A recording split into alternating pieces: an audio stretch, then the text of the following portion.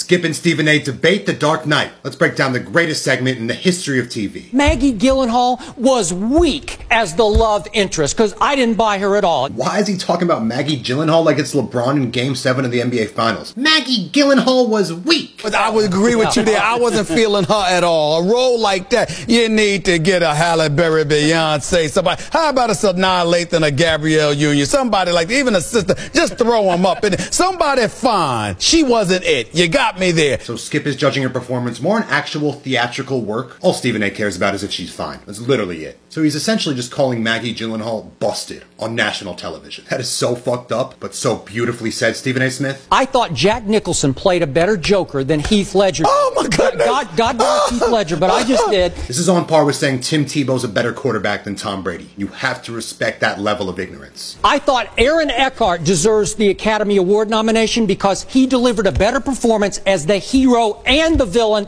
than Heath Ledger did as just the villain. Aaron Eckhart, Two-Face? Homie will decide whether you live or die based off a Sacagawea coin. Skip is one of the most creative bullshit artists you'll ever find. The Joker was trying to say everybody's like the rest of us. Y'all are just like me. You are no better. Just let me put you in this situation and show you how evil you could be. Damn, Stephen A. is actually taking this assignment very seriously. This is an A+ level thesis right here. We're out of time for our debate topic. Stephen A., always a pleasure to have you. Absolutely. Oh, what a handshake. Are you kidding me? Skip Bayless is looking like Michael Jordan after the flu game. These two right here are the pinnacle of television. It's never gonna get better than this.